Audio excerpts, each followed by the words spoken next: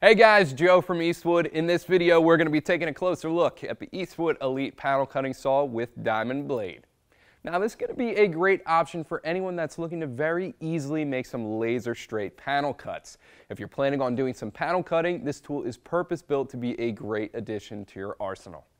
Frankly, you can attack panel cutting with a few different tools.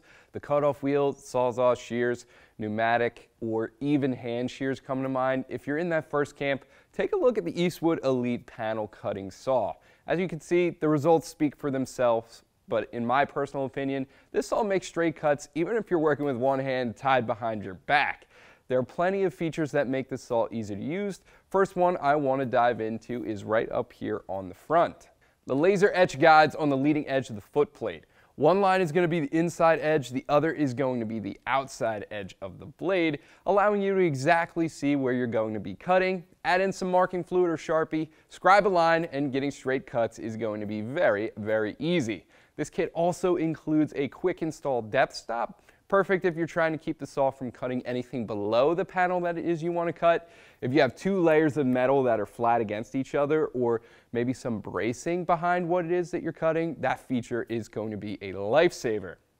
The blade also spins opposite of the direction you're pushing the saw, creating a pinching action, which helps keep the cut under control. Also, the blade isn't going to dig in and run away from you in the opposite direction either.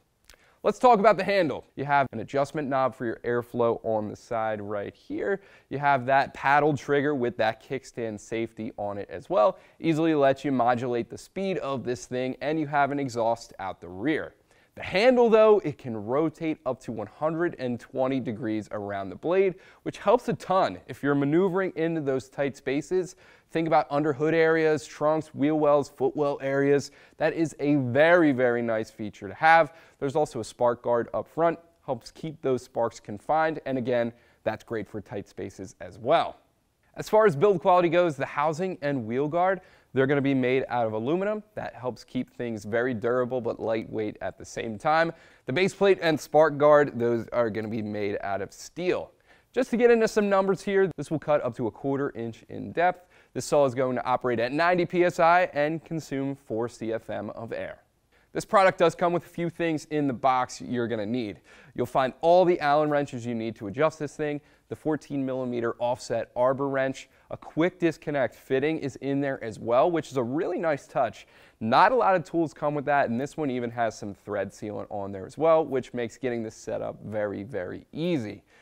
You also get the high-quality Lennox diamond cutting wheel, and last but certainly not least, Eastwood does back this product with a very solid 1-year warranty.